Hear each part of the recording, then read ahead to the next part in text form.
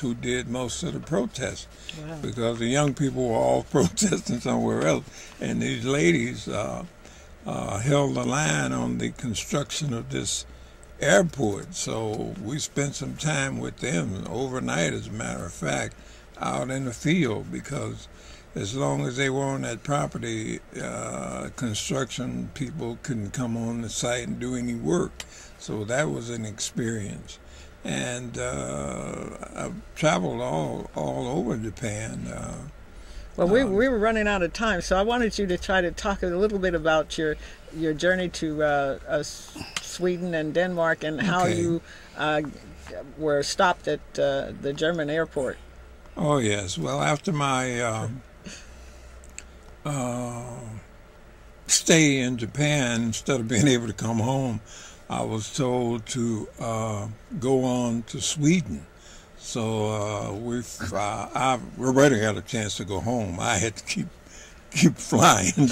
So I went straight to Scandinavia, to Sweden, to start, because we had solidarity committees there that sold our paper, received our paper, and sold it on a weekly basis, and sold buttons and stuff, and raised money to try to help with a lot of our legal problems that we had back here at home. Right. And so I moved around Sweden, Denmark, went up to Finland and places like that.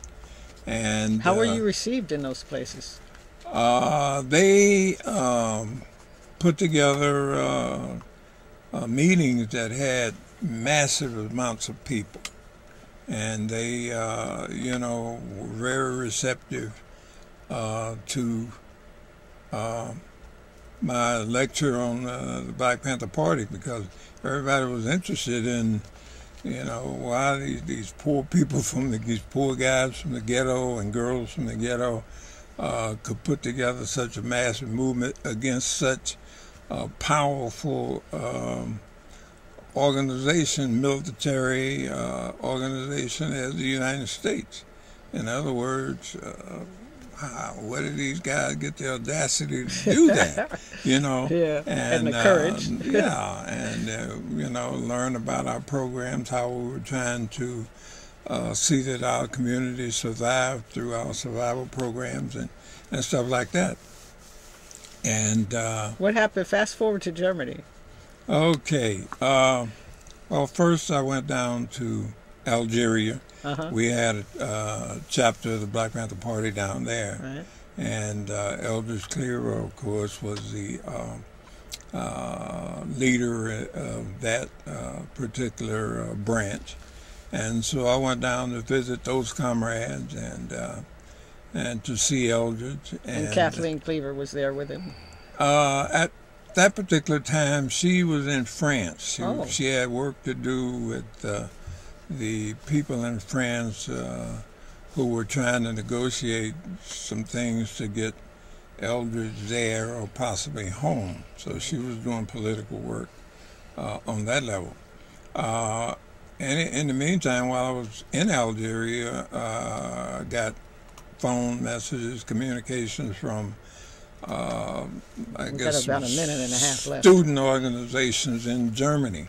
So I was going to go to Germany, and then I got word that if I come to Germany, I would be arrested or deported or something. So I contacted headquarters and asked them what did they want me to do. They left it up to me. So I said, people invited me, I'm going. Dare to struggle, dare to win.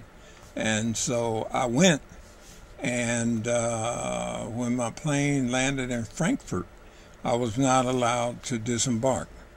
Some agents came onto the plane and escorted me off of that plane to a waiting plane.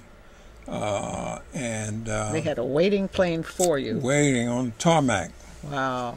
And where did they take you? Very quickly, because we're running clean out of time. They took me to Paris.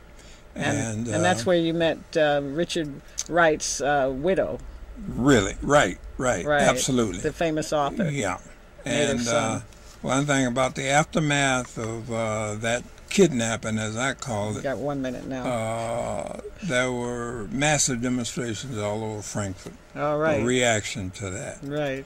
Well, we're almost clean out of time. I want to thank you, Big Man, and thank you, BJ, for coming on this program. And any last words from you, BJ? Yes. Anyone that wants further information about the Black Panther Party, go to itsabouttime.bpp.com. We have videos, interviews. We have a host of information for you, so check out the website. Thank you both very much. Right. Thank Steve Leader for board opping, and thank you, viewers, for tuning in to Freedom is a Constant Struggle. Tune in next week. Pierre Labossiere will be here to talk about Haiti, and be sure and come to court August 10th to see about Cisco, one of the San Francisco 8, and make sure they drop the charges. Power to the people.